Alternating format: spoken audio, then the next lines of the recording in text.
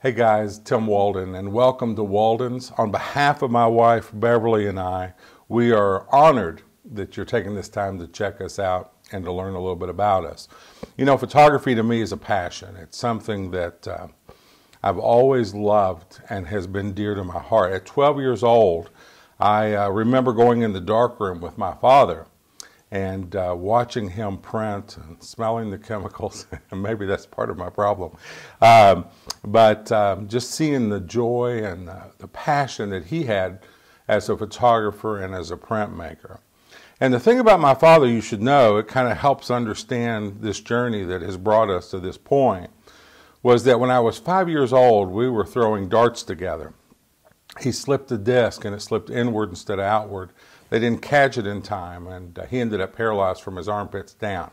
1 year in the hospital, 17 surgeries, just an amazingly powerful story, but he overcame what was an extremely difficult situation. And then when he got to the point where he was able to get in a wheelchair, get out of the bed, get in a wheelchair, first thing he wanted to do was get back in photography.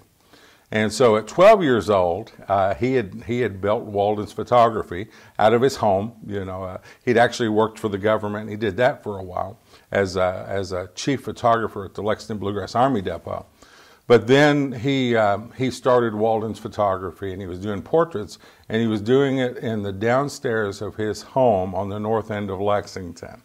And I remember what drove me to photography, I tell people, was not his talent. He was quite gifted. I got to tell you, he lectured across the country, did over 1,000 weddings from a wheelchair, earned a master's degree from his wheelchair. But that's not what attracted a 12-year-old boy. What attracted me was how in the world can you have the challenges that you have, but yet love something this much? So I wanted to investigate. I wanted to learn what is this that he loves so much as photography. So 12 years old, we went in the darkroom and I learned printmaking. That's really where it started for me, was in making fine art black and white prints.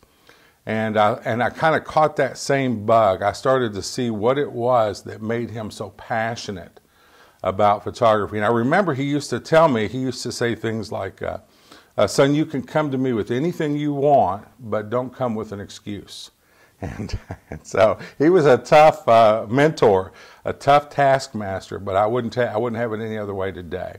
And so that bug bit me, and the bug of photography, portrait photography. He was a commercial photographer, but when he became paralyzed, he had to switch to portrait photography because he couldn't physically get to the places and do the things that were required of a commercial photographer. And then later he said it was one of the greatest moves and changes of his life because he just loved people so much, as do Beverly and myself. So that's kind of what got me here. But I kind of grew up a printmaker, and fine art black and white was my passion. And so when I got into the photography business, as a teenager working for him, I met my love of my life, Beverly, and we married very young, 19 years old when we married. And she was an artist, trained at the University of Kentucky, an art student, loved art. And for those of you who know her know how accurate that is. Very creative, probably the most creative person I've ever known. And she took what my father had established, my father had established that principle of excellence. No, don't cut any corners, beautiful lighting, printmaking, exceptional, exposure, all the technical things were in place. But Beverly brought the creative edge. She kept saying, well, why not? Well, why can't we do it this way? Why can't we do it that way? And so I think it was with her artistic side and my father's technical excellence that married into who I am today. And so Bev and I are on this journey together, Walden's Photography, decades after this. Now, I will tell you that the only thing my father wasn't exceptional at was the business and marketing side, because he was paralyzed while he was with the government. So he had an income. He always had that financial stability. So he started Walden's Photography as therapy. It was really built as therapy. It wasn't built to make money. And when I took over and didn't have that income, I started realizing we were doing all kinds of things wrong. We were a little bit of everything to everybody. And I started realizing that great artists are known for very specific things. And I thought to myself, what in the world am I passionate about? What makes my heart beat faster? And we started over 2 decades ago what has become known worldwide as relationship photography.